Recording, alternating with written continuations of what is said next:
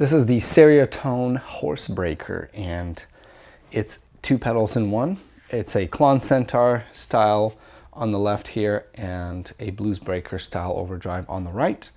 And we have controls for each side of the pedal, and then we can choose the order.